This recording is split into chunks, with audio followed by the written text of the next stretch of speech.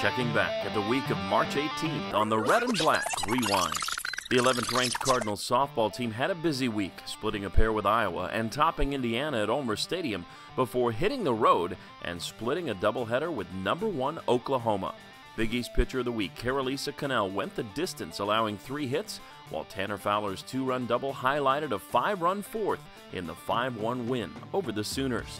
After falling to Ohio State on the road, the Cardinal men's tennis team bounced back with a 6-1 win over Arizona at Bass Rudd Tennis Center Saturday. 4th-ranked Louisville baseball went 3-2 on the week. With a 2-game sweep of Southern Cal Tuesday and Wednesday, the Cards lost their Big East opening series to Rutgers. Jeff Thompson continued to dominate, though, on the mound with 6 1/3 shutout innings in a 4-0 win over the Knights Saturday. Women's swimming and diving finished a program best 22nd at the NCAA Championships. Tanya Kulyanin finished 8th in the 200 fly, and freshman Kelsey Worrell placed 4th in the 100 fly over the weekend. Track and field had 43 top 10 finishes at the Black and Gold Invite in Nashville, and 5 individual champions in the first outdoor competition of the spring. Women's golf defeated Ohio State in a dual match at Audubon Saturday. 20th ranked women's lacrosse dropped a pair of road matches in Big East play at number 16 Loyola and 8th ranked Georgetown, snapping their 4-game win streak.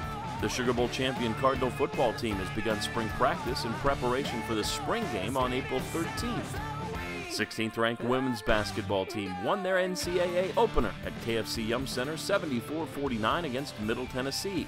Shoney and Jude Schimmel combined for 31 points, 8 rebounds, 6 assists, and 8 steals, while Bria Smith chipped in 10 points, 10 rebounds, 6 assists, and 4 thefts. And the top-seeded Cardinal men's basketball team pounded North Carolina A&T 79-48 in the second round of the NCAA tournament and followed with an 82-56 drubbing of Colorado State to clinch a berth into the Sweet 16 in Indianapolis.